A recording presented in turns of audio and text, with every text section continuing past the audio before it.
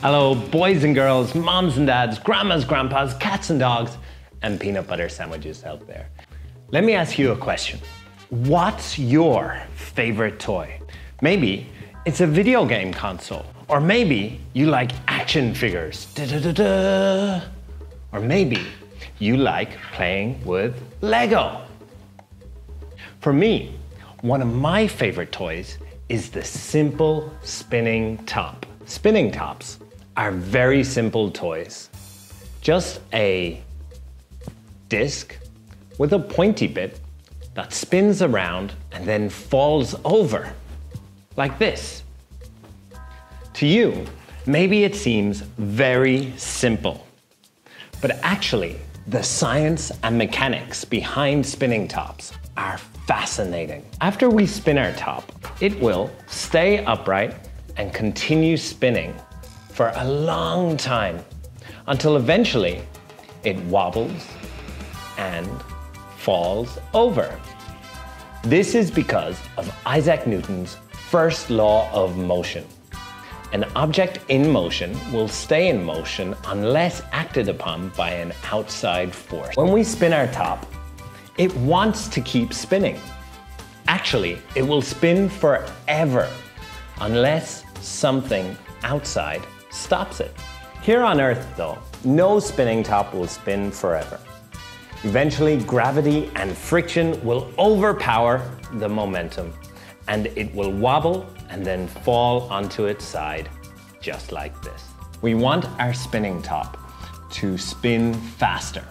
That's going to make it keep turning for longer. To do that, we will make a spinning top launcher. Our spinning top launcher uses gears to make the top turn faster. Using these gears, when I turn the handle one circle, the wheel will turn 25 times. That's amazingly fast.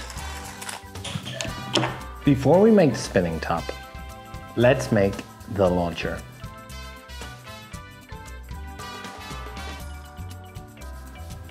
First, I lay out the frame. This will hold the gears and the handle. Next, I add some plates at the back, which I can use to hold the launcher.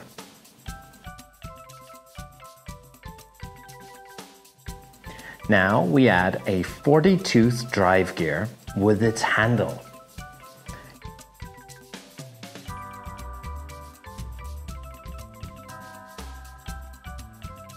You can see the handle is long. This means I have more leverage when turning the gears.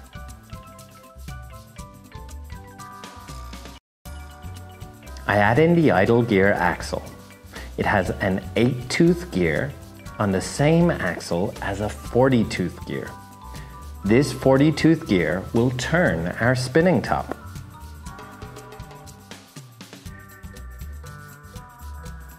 Now I add some plates. This will make the launcher stronger, so it will not break when I'm turning the top.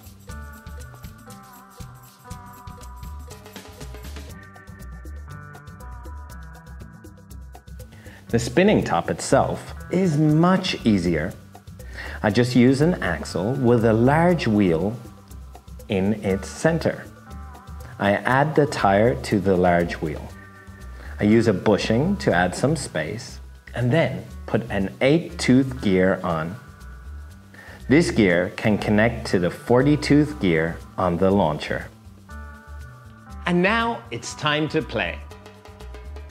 When you've made your spinning top launcher, you can try to experiment with different types of tops to see if making it heavier or lighter will make it spin longer, or what different shapes of spinning tops will do. Thanks for watching. Have a good one. Bye-bye.